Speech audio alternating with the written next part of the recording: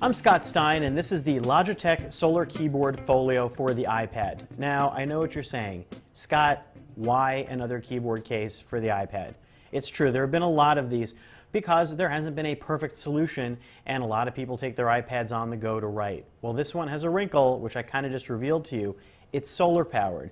And that means that you don't have to carry an extra USB charger with you. In fact, this doesn't even come with one.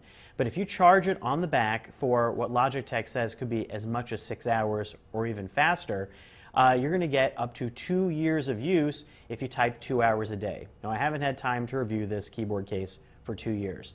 I have, however, in the past few weeks, found it to be very good at charging fast, and so far it's been working great as advertised. The keyboard here is a very high quality keyboard. Logitech's really been going aces lately with their iPad cases and their keyboard solutions. The ultra thin keyboard cover was one of the best reviewed ones that we've had at CNET, and Logitech's made a variety of them. This one is a thicker, larger keyboard. It really feels like a laptop keyboard, maybe a little more plasticky. Definitely feels comfortable for extended sessions.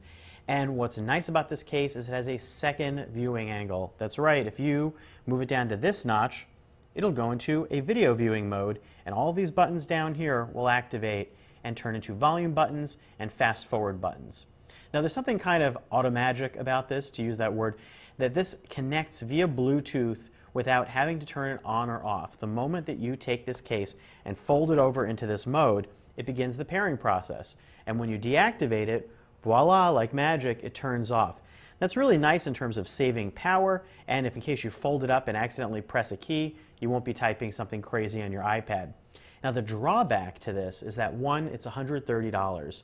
That's expensive, but a lot of keyboard cases and covers for the iPad are pretty expensive. But two, even though it looks great, trust me, it doesn't feel as good as you'd expect. Now I'm not talking about the keyboard, I'm talking about the case. This is meant to be a folio case. So you open it up like a book, hopefully you can use it that way. But between the heavy keyboard on one end and this sort of almost off-the-roll feeling upholstered strip that connects the whole case, it feels a little flimsy. And that's not something that I would have expected on a $130 accessory. Now when you fold this up, it does fold nice and flat. And it feels very rigid and sturdy.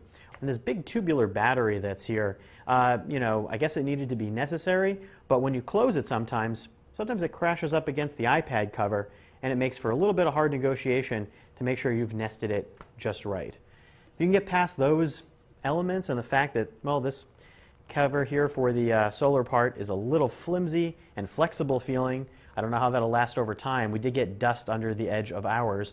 It's a very good keyboard, and if you keep it folded up in that mode when you're traveling, you might really love the fact that you don't have to charge it. I'm Scott Stein, and that's a look at the Logitech Solar Keyboard Folio for the iPad, and that's iPad 2 and 3rd Gen iPad.